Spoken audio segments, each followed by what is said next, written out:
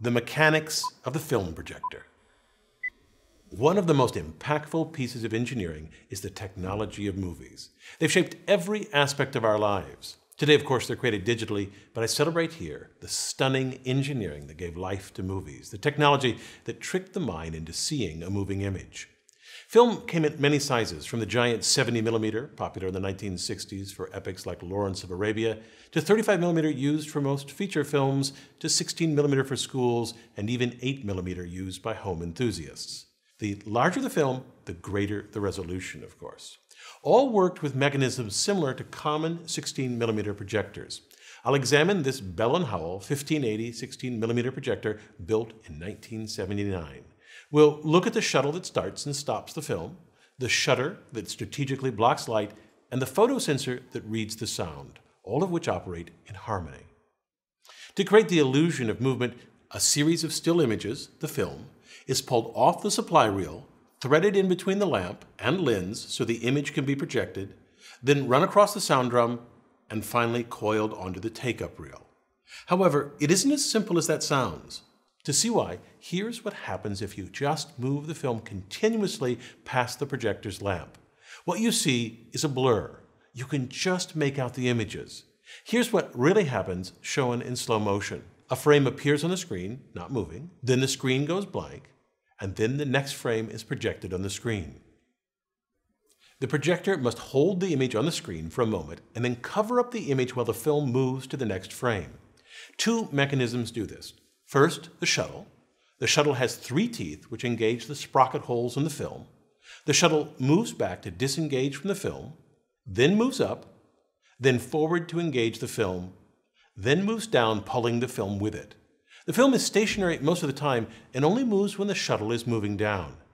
This is the intermittent motion of the film necessary to avoid blurring of the projected image. Here is slow motion footage of the shuttle moving up and down intermittently. From this angle, you clearly see the shuttle move forward and back to engage and disengage from the film.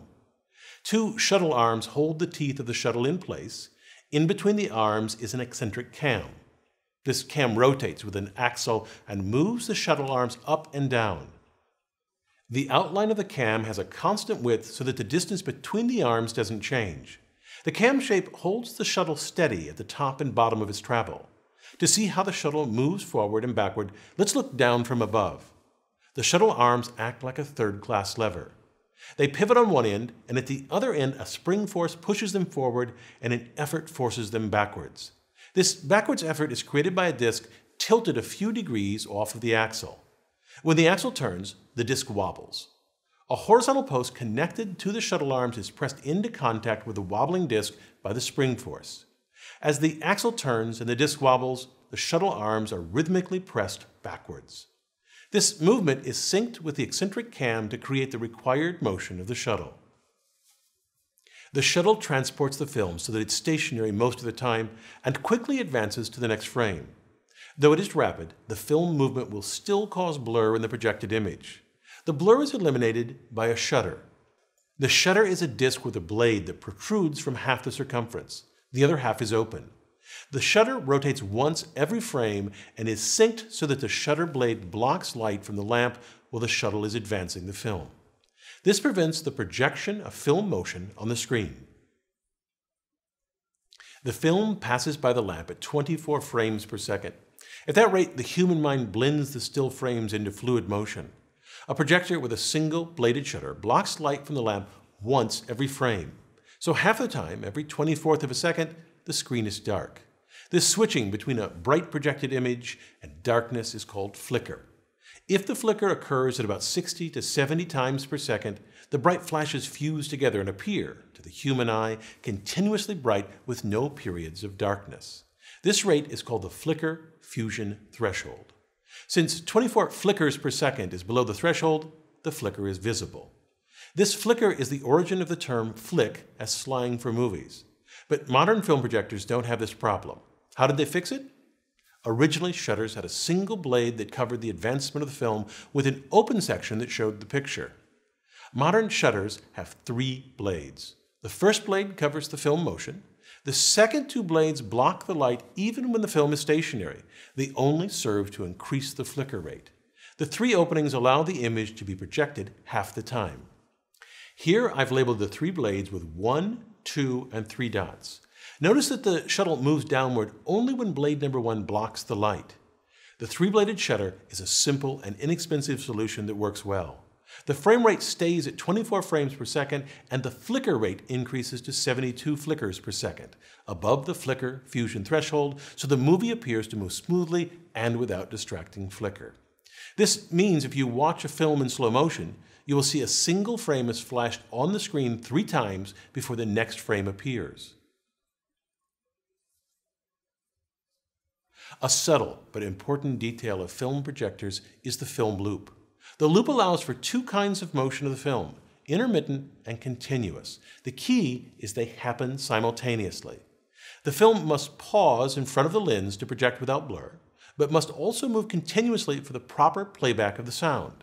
The top sprocket pulls the film from the supply reel continuously.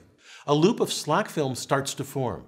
This slack allows the shuttle to quickly advance to the next frame without tearing the film. A second loop of slack film at the bottom also forms. The bottom sprocket pulls the film continuously. This is important because it allows the sound to be read correctly. Sound in movies is recorded optically on the edge of the film. After the film runs past the lamp, it runs across the sound drum.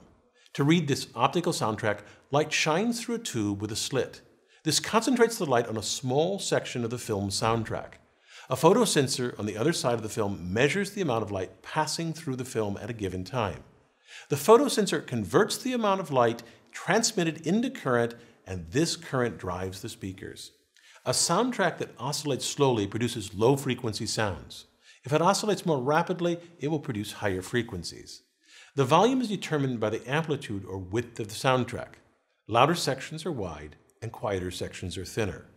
Because the image is projected here, and the sound is read down here, the soundtrack is offset 26 frames ahead of the picture in 16mm films. This offset ensures that the picture and sound are correctly synced. To me, the most beautiful aspect of the film projector is how all the mechanisms are synced. The mechanisms are driven by a single rotating axle. The axle rotates the shutter and simultaneously turns the cam and advances the film. Behind the shuttle is a worm screw that drives 2 gears that are coaxial with the top and bottom sprockets. So this means that with every rotation of the axle, the shutter blocks and flashes light 3 times. The shuttle pulls down a single frame, and the worm screw rotates the gears and sprockets 1/14 of a revolution. Since there are 14 teeth on a sprocket, the top sprocket moves 1 frame worth of film from the supply reel, and the bottom sprocket pulls 1 frame through the projector. This setup keeps all the important mechanisms in sync. One thing to keep in mind is that film projectors were designed and built in parallel with film cameras. In fact, in many respects, the technology in both cameras and projectors are nearly identical. I'm Bill Hammack, the Engineer Guy.